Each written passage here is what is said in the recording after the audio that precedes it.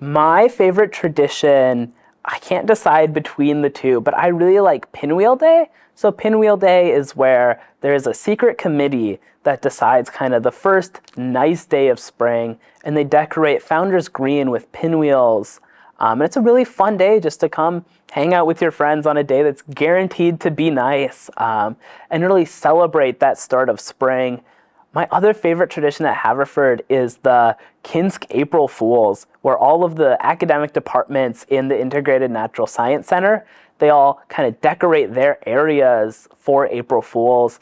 And I really just like seeing how they decorate, and they go really hard into it, and they have a lot of fun. Last year, biology won with Monsters, Inc., and I really like seeing they decorated the little poster that has photos of all of their majors for the upcoming years with little Monster, Inc. versions of themselves, and that was really cool. So those are definitely my two favorite traditions at Haverford.